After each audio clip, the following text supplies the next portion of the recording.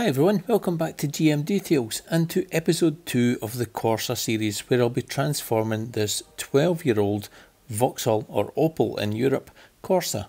If you haven't seen episode 1 yet, it's fine, you don't need to watch them in sequence, but please do watch them all. In this episode I'll be giving the exterior a full machine polish with Farecla G3 Pro new all-in-one polish. Let's get into it. In the last episode, I washed, mechanically and chemically decontaminated the car in preparation for polish, but there's just one job left to do.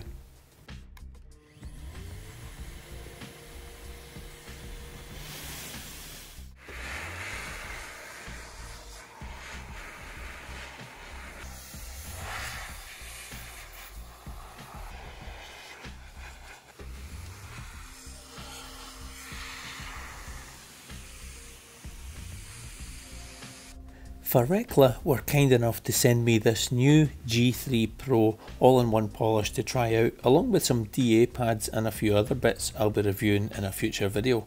I've never used the product before, so this is going to be a diary of my own experience on the day with it.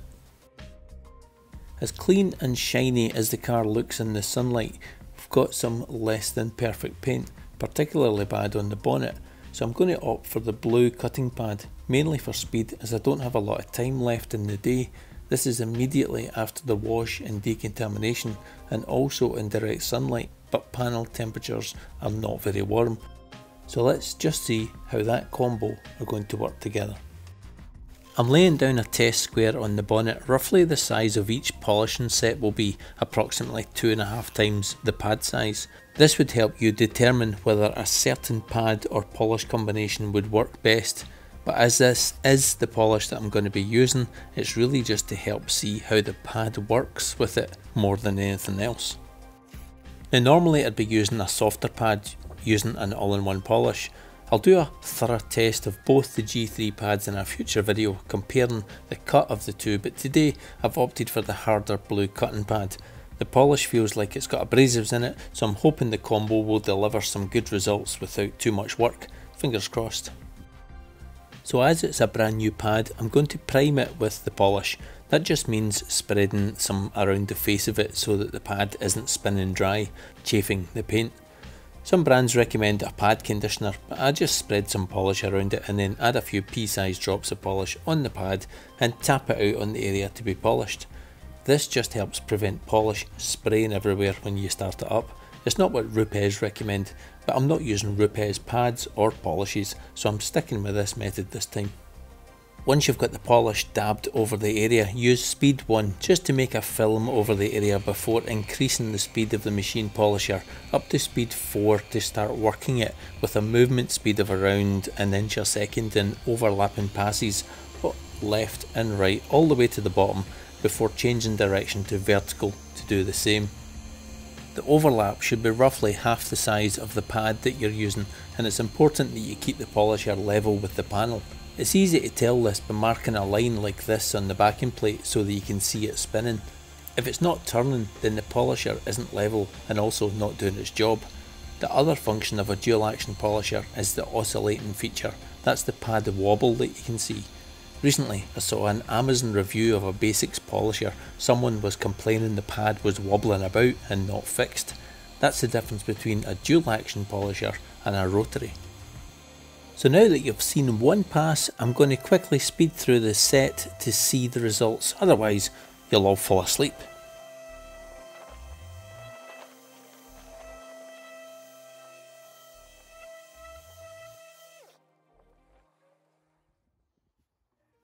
The product boasts no powder, and it's certainly true here on this test section, but as this is an all-in-one polish, I was looking for information on the curing time for the protection, at least something to say when I should buff off the residue, but there's no information on that at all, so I guess it doesn't matter when you buff it off.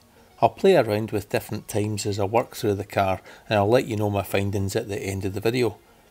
You might have recently seen John DeLue over at Forensics Detailing channel test a variety of all-in-one polishes, and this one came out second in test, so I was very excited to see what the results would be on the Corsa, which has never actually had a polish in its entire life, just the odd glaze. So this is what it's all about. Has it made any difference to the paint after just this one set? To be quite honest with you, I'm actually blown away with how good it looks. I thought I'd at least have cut it down a little bit, but this is very impressive for an all-in-one polish. Exceptional results, and it should give you guys the confidence to pick up a machine polisher and have a go yourself, either with an all-in-one polish like this, or maybe even a glaze. Those are stone chips I'll touch on a little later on, but overall I'm very happy with that result. I mean, it's never going to be perfect, is it? It's got stone chips and it's got dents in it, but now at least it's swirl free. After reading more about the polish online before editing the video, I saw that Rupes polisher has an oscillations per minute range of around 2800 to 5200, and Farecla recommends the polish be used at 3500 oscillations per minute. So should really be used like a glaze and used at that lower end of the speed setting rather than speed 4 or 5. Using it at speed 4 certainly hasn't affected the product here, so it's got that capability for stretching it slightly. It hasn't dried out or dusted at all.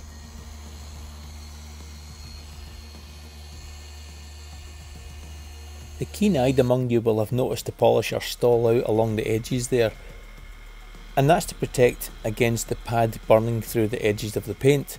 It doesn't know that you're using a glaze, a polish or a wax, so it's designed to stop turning to prevent damage. It still oscillates though, and that's a scrubbing action, so it's important you're not leaning on the polisher to gain traction, as it were.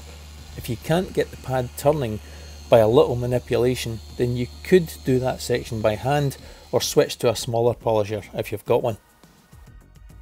A light source like a direct LED torch is ideal for an inspection light, checking for swirls or holograms, and either go for another polishing set, or if you're happy with it, move on to the next bit. This is quite a good angle to see the oils in the product and see how well the dual action polisher spreads and works the polish around the bonnet. But even an all-in-one polish needs a pad clean after every set. I used a combination of a pad cleaning brush and or a scrunched up microfiber towel. It works just as well. But even with regular cleaning, it can't unclog a pad, and it's a good idea to have at least 4 pads for a car of this size, or be prepared to keep cleaning out the one you have, which will just get annoying. I'm only using this pad for the bonnet and the roof, then onto a smaller polisher for everything else, but I'll show you how I clean a pad out after this set.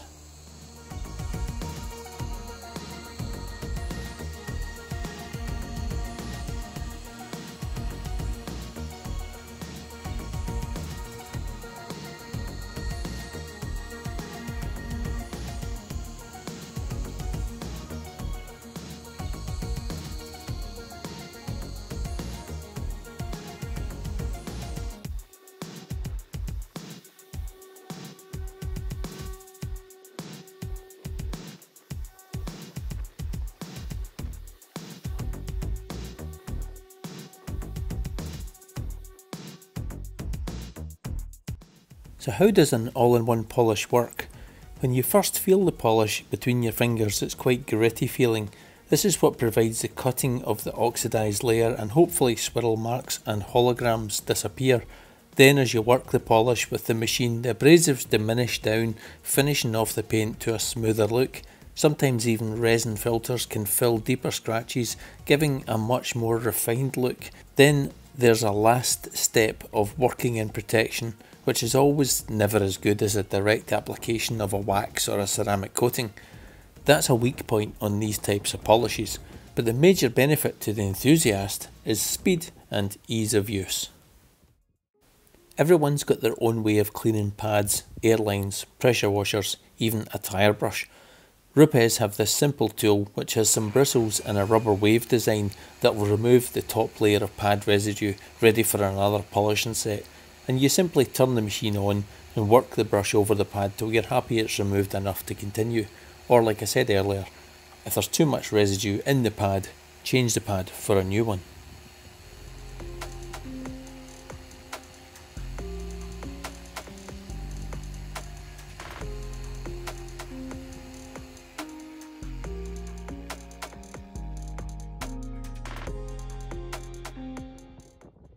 Now it's all very well and good using a polish with a machine polisher, but what is hand application like? This takes me back to days of mere polish and a microfiber, and I'm happy to report that it's nothing like that. That stuff was good, but oh my god, how dusty was it?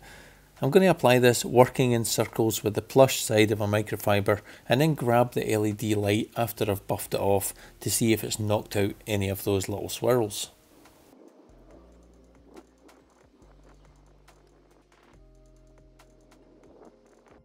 Just to show that Vauxhall red paint used to be 2 coats of single stage paint. Now the flame red is clear coated and there's no red colour transfer to worry about. So the hand application didn't feel as though it was doing anything at all. I think you'd probably be best with a foam applicator and arms like Popeye to make any difference to the swirls, and after checking with the light, that's confirmed. So let's break out the 3-inch polisher. Now I don't know if I've had this on the channel before, but if not, this is the Into Detailing Mini Dual Action Polisher. Had it a couple of years now and it's a valuable asset to use where the larger Rupes doesn't fit, and I've not got a Rupes Mini, as from my uses this one makes perfect financial sense at around £100. I had ordered a full set of 3-inch pads for this machine, but I just cannot find them at the moment after I had a garage tidy. And rather embarrassingly, I have to resort to using a very spongy SPTA pad off eBay I first bought when I started watching John at Forensics Detailing, and he recommended this set of pads when you're starting out for machine polishing. Now it's all I've got for now, I'll just have to persevere with it.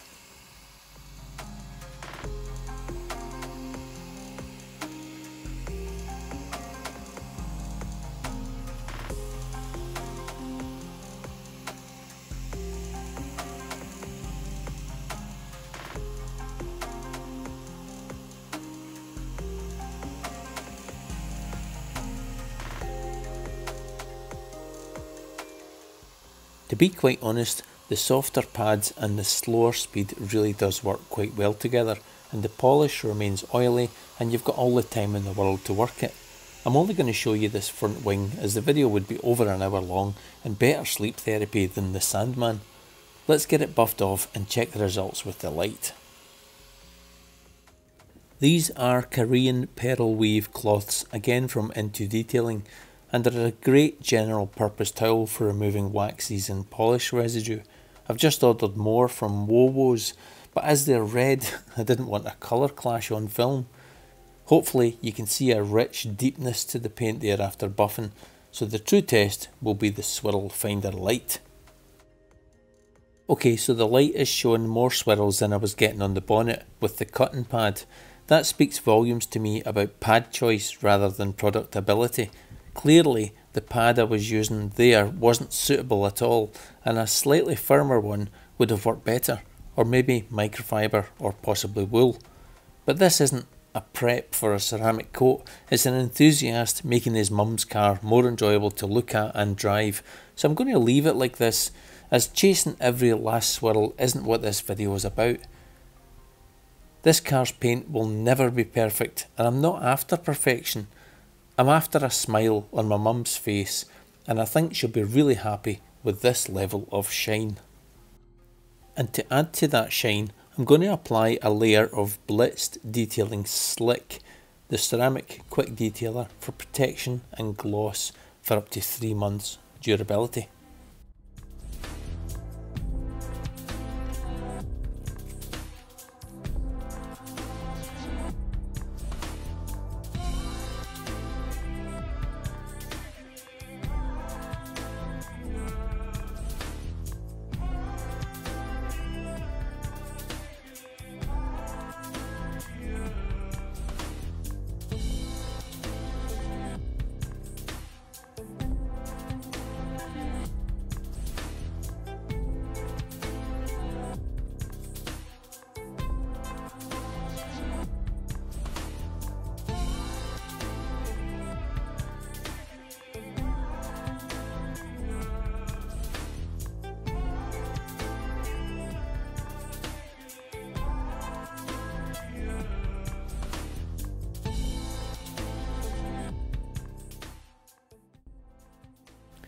The Blitzed Detailing Slick Ceramic Quick Detailer is just the icing on the cake. I'm so happy with how this car's turned out in a day. A very long and tiring day, a lot of hard work, and I'm ready for a well-earned beer or two. But not just yet. I'll just give you a quick rundown on my thoughts on the Farecla All-in-One polish from my use of it today. Positives: it's great value at £15 RRP for 500ml bottle. You can get it cheaper. I've seen it on Amazon for a little bit less money, and I'll pop that link in the description for you to check out. I think it's a great starting product for anyone looking to get into machine polishing, as it could lead you into trying more advanced cutting and finishing polishes in the future. Its ease of use is a major positive. You couldn't really get a much easier polish to use. Very forgiving when using with a machine polisher, as long as you don't push it too far. Now, I personally feel that this gives a better result than the Autoglym Super Resin Polish, because I feel that that concentrates more on filling minor scratches and swirls rather than correcting them. So for that, this gets my vote. There was no problems whatsoever buffing off the residue, no matter how long you left it, and there was no dust on it whatsoever. So I really love it for that too. And with the Vauxhall Flame Red paint, I just felt it enriched it. It left it a really deep, wet looking gloss, and that for me was a major positive. And the negatives, I really feel that I'm kind of nitpicking a bit here, but the bottle cap doesn't really lend itself too well for using with a machine polishing pad. By hand, there wasn't much swirl removal used by the hand application. I wouldn't like to have to go around a whole car by hand. That's far too much effort for me. It's certainly well worth investing in a machine polisher if you're going to use any kind of polish on your car. Thank you again to Farecla for sending the polish to try out. I've also went ahead and bought another bottle for myself. I really like it that much. And also thanks to Blitzed Detailing for sending a few of their newly relaunched products to beat the financial crisis. And as ever, thanks to you guys for watching. I could do with a few more of you watching, so if you know of anyone who might be interested in detailing, they're more than welcome to subscribe. In the next video, it's the final part of this trilogy, the dreaded interior disaster. I'll leave you with a before and after spin round the Corsa. See you guys in the next one. Take care. Cheerio bye.